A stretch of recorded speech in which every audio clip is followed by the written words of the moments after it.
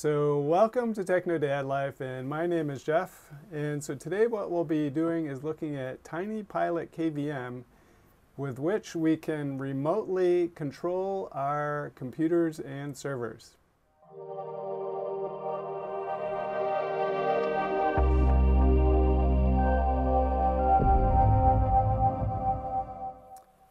So what Tiny Pilot is a KVM that remotely controls our servers.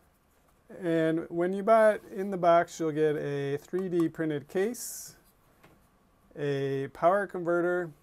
So basically this is a kit. You can also download the source code, or you can buy just the power converter, or you can buy the video converter, which I don't have. Or you can just buy the whole kit. And so basically this is what I look at as this kit is for somebody who wants to do this but doesn't necessarily want to spend the time sourcing all the parts themselves to make it. And so what does Tiny Pilot do? So with Tiny Pilot, you connect your HDMI on your Tiny Pilot into whatever server that you want to control. You can also connect it to certain switches. I actually haven't had time to check that out, but if you want to see me connect it to different switches to see if we can connect more than one computer, just leave a comment in the description below. So right now what we have up here is so what we have on the screen up there right now is this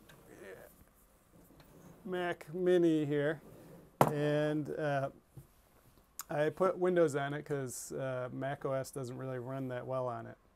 So let's look and see what we can see on this. So basically Tiny Pilot has pretty good response there. We can click on anything that we'd like, and the computer will run at normal speed. Just the cursor drags a little bit when you're doing things. Now on here we can, on the Tiny Pilot interface, there's a virtual keyboard. But you can also use your keyboard for your computer and your mouse for your computer. Next, if we look at the different things here, we have security, where we can require a password when we log in. Update, this updates your Tiny Pilot. Change our host name. View the logs of the Tiny Pilot. Power turns the Tiny Pilot off and on.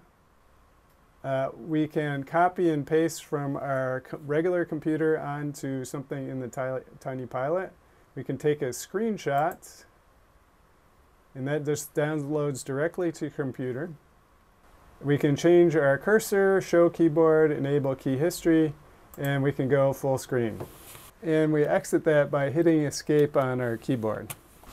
So how do you access the web interface? And so basically you have two choices. So you can go to HTTPS Tiny Pilot, or you can look up on your router the IP address of the Tiny Pilot. Either way worked for me. So you can SSH into this, and so what that means is you should be able to set this in a different location with the proper certificates, and you can remotely control computers in a different location. The username and password came on a sheet that they sent it with you. And also there's support forums where you can go and ask different questions about this. So what I'm planning on doing is attaching this to a KVM switch, and then having the Tiny Pilot be able to switch back and forth between my different servers. Then I'll be able to access all of them through a GUI if I have to do work on that server. My other thought was putting one of these at my father's house, so then I can do remote access to his computer and fix his problems, which he tends to have every once in a while. I know you're watching, Dad. Now, there is an alternative to this. So there's also Pi KVM, which is more of a completely do-it-yourself option where you have to buy all their hardware for yourself. I don't look at these as competing rather than complementary. So one just gives you the software, the other one you can buy a kit for if you want. Now, one thing I forgot to say is that one of the main benefits of this compared to almost anything else is that you can also access the computer during boot, so you can access the BIOS and the difference with this and the Pi KVM is currently the Pi KVM you can add in images or upload images at that time.